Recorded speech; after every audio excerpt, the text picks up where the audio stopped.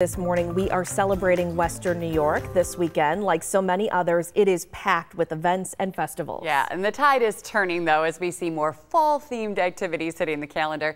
And Daybreak's Lauren Hall is live in the newsroom this morning with details on what you can do this weekend. Hey there, Lauren. Good morning. Good morning. We have several music events to choose from this weekend. First, in Niagara Falls, they are holding their 14th annual Blues Festival. It's happening on Old Falls Street today and tomorrow. There's live music, local food and drink vendors, and it's all free. It starts at 5 o'clock today and then 1 o'clock tomorrow.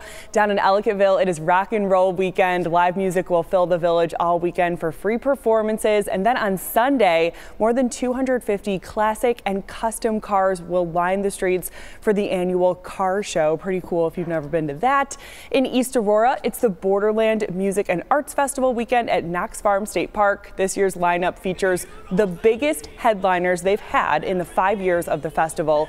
Goose plays tonight, then Trey Anastasio, the lead singer of Fish, is there tomorrow, and Goose is in on Sunday. As always, there are also activities for kids and an artisan market in the horse stables at the park. So we kick off on Friday at 1 p.m. Doors open at 1 p.m. on Friday, and we'll go straight through till 8 p.m. on Sunday. And then we do on Sunday, we know it's the Bills home opener, so we're offering a huge tailgate party. We're going to have the game. We're going to have Labatt's Blue specials, beer specials. So come out and join us. If you can't go to the game, we're going to be the next best thing.